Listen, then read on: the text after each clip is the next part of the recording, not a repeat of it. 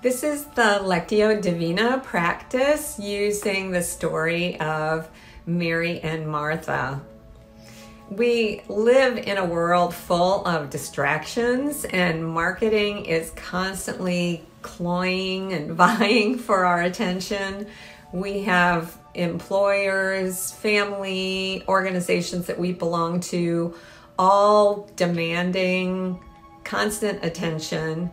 And this story really is as relevant today as it was back then, maybe even more so.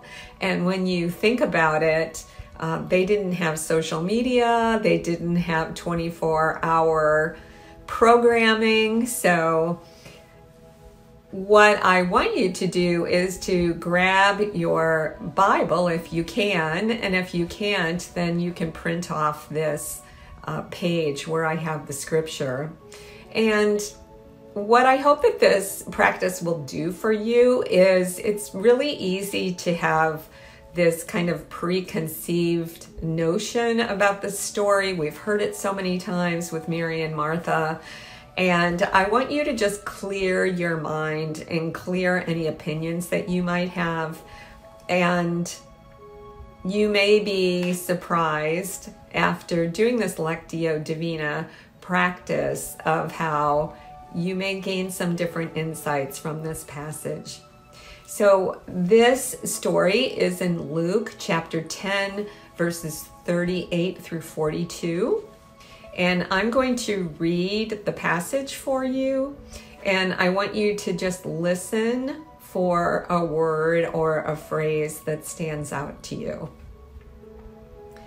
Now, as they went on their way, he entered a certain village where a woman named Martha welcomed him into her home. She had a sister named Mary who sat at the Lord's feet and listened to what he was saying. But Martha was distracted by many tasks.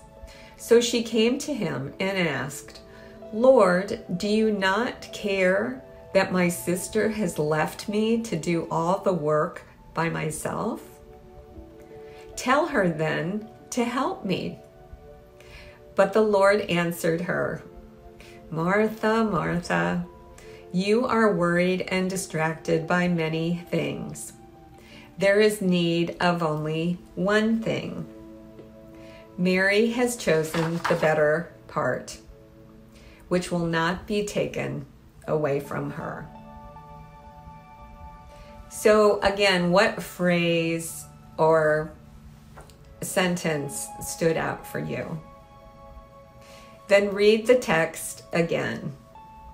What is God saying to you?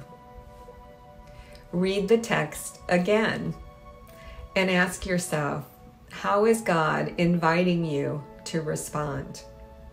Is there something you need to change? Then sit quietly in God's presence. Wait, listen, and let go of your own words to hear what God says to you. I hope that you find this very valuable. I recommend that you do Lectio Divina on just a small section of verses rather than an entire chapter. And I would love to hear how this has worked out for you if you found this very rewarding to learn how to meditate on Scripture.